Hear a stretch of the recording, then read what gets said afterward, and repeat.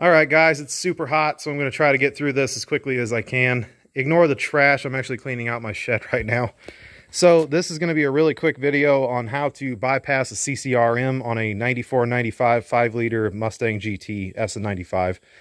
So your CCRM has its relays built into it, and those control the fans. So it'll control low speed, high speed. Occasionally they go bad.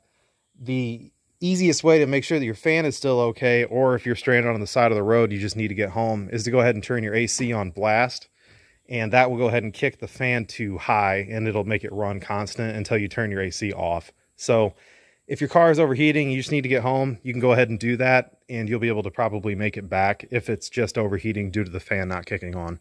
Now, if you need a quick fix, the easiest and cheapest way to do it is on this specific car, the 5-liter models. This won't work on the 4.6s. You have to use a different wire. I believe this is pin 17. There's a green wire that you can see there with a purple stripe on it. There you go. And you want to go ahead and you can either cut it and crimp connector it, solder it, whatever you want.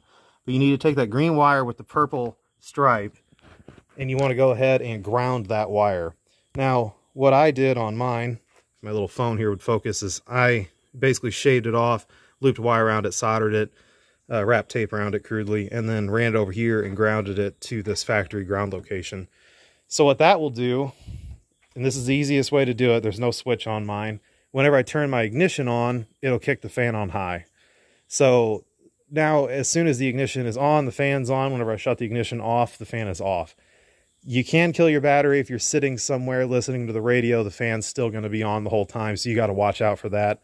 It would be better to put a switch in it, but I don't feel like doing it right now because it's so hot and my other car is clogging up my garage bay. So this is going to have to work for now. I'll get back to it later.